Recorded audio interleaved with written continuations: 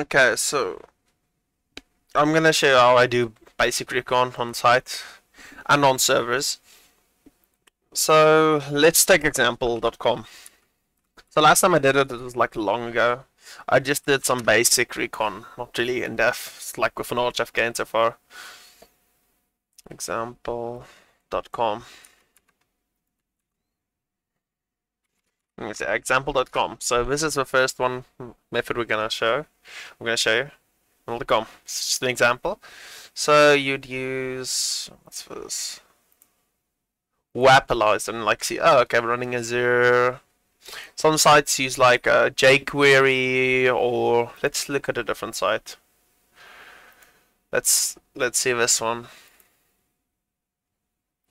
What's this? It's got 11 things. So a lot of people like add and add extensions, and when you'd like check, oh, doc this, I can't say that. We need to search it. Okay, it's using version 4.13. And you can say vulns, and you can like do reconnaissance on what vulnerabilities are on the page. Let me move it that way. Let me put it on top right corner for you. There we go. See? And you can see here if it has vulnerabilities or not. At what version we're running?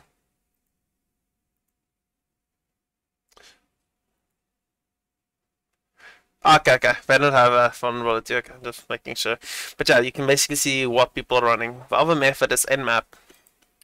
Now nmap has a bunch of commands. People just use the default stuff, but you can also make it so it uses a custom scan. For example, what you can do is you can do this.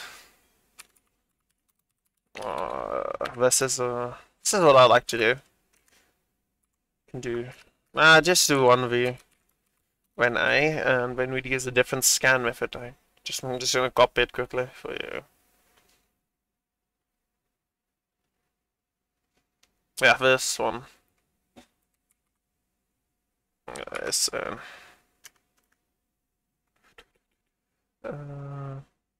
copy, get the bottom. Dash A, and then we do this. And what SN is, how I understand, I might be wrong about this. It's supposed to be a vulnerable, not vulnerable, a stealth scan. Let's check. It's mouse. Null scan. Yeah, I'm just verifying this because I don't want to like. Yeah, see, more stealthy instant scan. So these are like the free scans you would use if you want to like hide that you're scanning. Because if you're using a null scan, null means nothing. Like so I think it's like sending empty packets, if I'm not mistaken. Yeah, that is what null means. Null means 0. So I'm just assuming that's how a null scan works. Just sends nothing. You're just sending in no data. I can actually just read this. Yeah, it does not set any bytes. So basically, yeah, it's just like you're not sending really anything as a scan. And fin is, I think your fin, like your inv connection.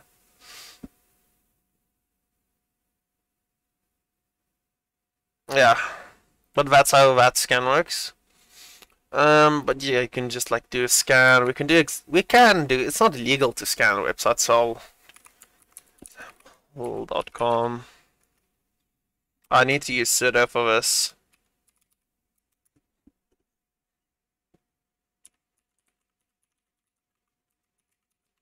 Just ignore the special VM name.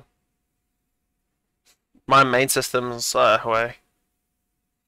Let's set up a temporary system. But this only scans the top 1000 ports. If you want to scan everything, you have to use this flag. So if you want to make sure there's nothing on the entire server, use this. But Scanning like this can also cause like a firewall to go off, so you can actually add extra stuff like extra firewall and ID evasion, like bad check, like spoof checksums. Let's add bad sum, and we can also add a delay, but adding a delay makes it a bit slower, so you can like drink coffee or like do something else while you scan the IP or server or domain, whatever you choose to enter. Where's delay?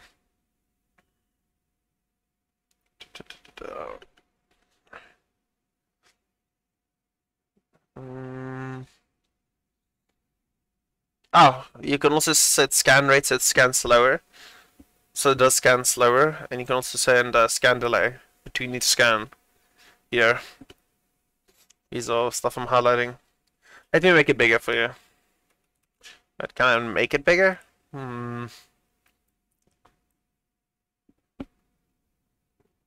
Alright, I'll try and make it bigger so you can see. But yeah, basically those are like all the stuff. I'll post the scans and stuff and paste bin in the video for other people to see the scan methods I'm using, or like flags. So now it will be more stealthy. Oh, try PN. Okay, we can also, if it says host seems down and it's, you know it's not down, just add dot p dash pn, not dot, so dash capital PN. Wait, I did it in reverse. I think yeah, caps lock is on.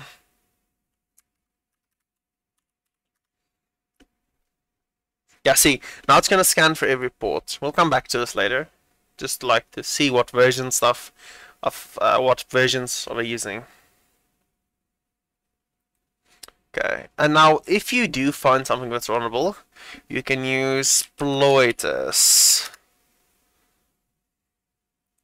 It's basically a tool which hacks, which you can use to search for exploits to hack stuff with. So if you type and open SSH, then you have to do this. You have to enable title only sometimes, not with everything, but sometimes just to get the results. And see, here's the recent CVE where like you can what do you call it, the regression thing. I think it's the regression CVE. Yeah, I think it's called regression. Basically, it's like a CVE that happened using SSH. It's not too serious. It's like 32 bits. Yeah, I think it's this one. Yeah, regression. Your code execution. It's like it's an RCE, but it's really hard. It will take a long time to execute on 64-bit servers. But yeah. That's where you search for exploits. You can search for multiple things.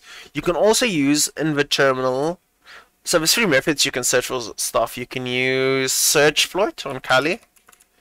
I don't have Kali installed, so I'm just going to show you via the website, right?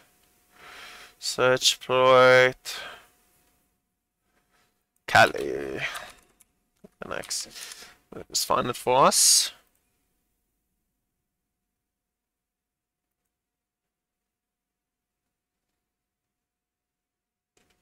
There's also like a news tool. I haven't used it yet.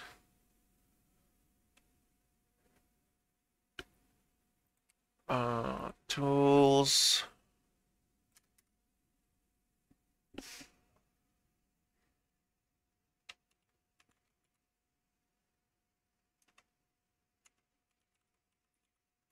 Did they remove searchploit?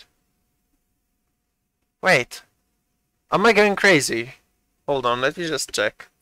Okay, I think last time I was here the layout's different, so yeah, here's searchploit. You get exploit.db and then you get searchploit. So searchploit, basically you just type in searchploit and then the what do you call it? What you're looking for, a package name. So you would say searchploit OpenSSH searchploit MySQL. I mean, it'll show all the versions of vulnerabilities you can use, and you can also use Metasploit. You can go into Metasploit and search for like exploits. Because I found a solution to not having Linux. I can just use try hack me stuff, show you examples of how it works basically. Let's see, like adding this stuff, it slows it down a reasonable bit where it scans. So, you know, it's a downside, but it's worth 3 hours. Okay, it's done launching for you. I'll just open Metasploit. Oh, you can tell the lag. So I'll show you how to search for Metasploit for like if something's exploitable or not. Let's just let it launch. But yeah, search rate is pretty good. I don't know if it's like I don't think it's like well maintained.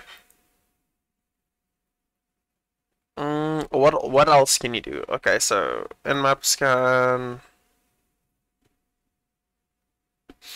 Oh, so you can also use that. So this is like an automated tool. Not everything is 100% always correct. You know, that's how it is.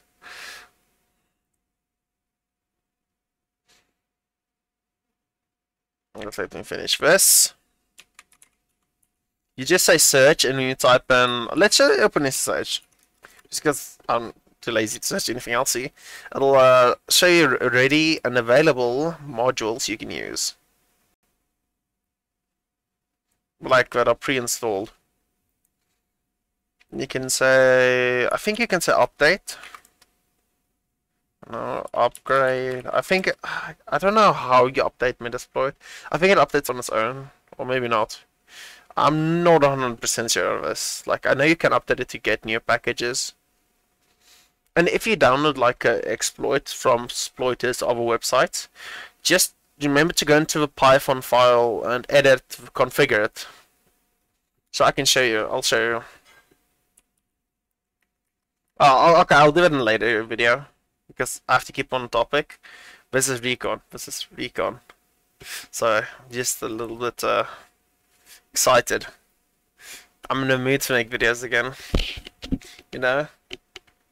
And someone asked, but I show how you do I2P, like how you do, what do you call it, how you add and find a bunch of sites on I2P. I'll show everyone how to. Okay. So, what you want to do is if you just want to do automated scan, you can basically, this tool has like everything. It's like everything. Everything in it. You can change the scan policy, right? So that it does scan some more stuff. You can change it to modify tax strength, the strength of attacks, and also like the like how many attacks, strength, threshold. Yeah, you can just change this. I changed it already to insane. Usually it's medium, but yeah. I mean, you'd enter the website URL here. But you'd enter website URL here and then say attack, and then it'll automatically start attacking. You might need a stronger computer for this, depending on how. Like I have my other computer that's in for repair still. It's got 46 gigabytes of RAM and 2 GPUs, and after like 12,000 pages being indexed on an unoptimized website, my PC freezes. So yeah. You might need real strong, like a really strong PC for this, depending on what site you're scanning. Okay. Let's see what else recon stuff I can show you. Ah, okay. So if you have a website, right, you can actually scan for directories. So some websites don't block all directories. So like some WordPress websites allow you to go to the what do you call it? Admin, the WordPress admin page. I think it's Go Buster. There's one I use. I use the graphical one because I don't want to. Yeah, I use the graphical one. I know I should use terminal, but I don't like typing. It's a waste. It's like really just a waste of time. Just like text lists. Okay, so basically you just enter a website. You have to, I don't think you have to enter the port, but if it just entered like this, exactly like this, you might have to add the slash, and then you'd go here, up, And then, sorry, someone's calling me for food, basically. But we can go here, share Kali's word lists, which you can use, right, for just give me a second. Word list, which you can use to scan directories. See? So Buster. So common, big. I usually go big because I like big, but I don't know which ones, if it's actually big or not. Because it can be big at that time, and in the future someone can make a bigger word list. You can even make your custom word lists, like your own word list and stuff. Or you can brute force it, which just takes forever. So when you'd say Buster, and when we'd say this, okay, when you'd say start, and then it'll start scanning and you can leave it. Also, if you need to make a word list, I wanted to make a video about this. I'm just gonna record this now and add it for a video later. So there's a tool called Crunch. So this is how you do it.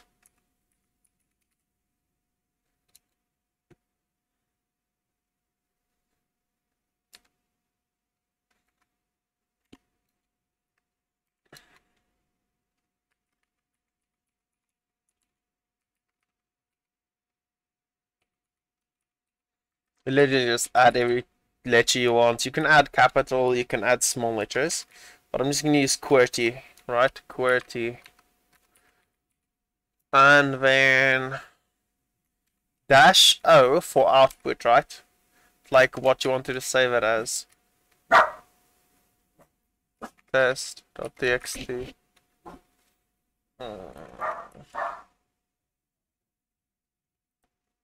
And then let's see, I think this is correct. Yeah. So yeah, see where it generated all the passwords.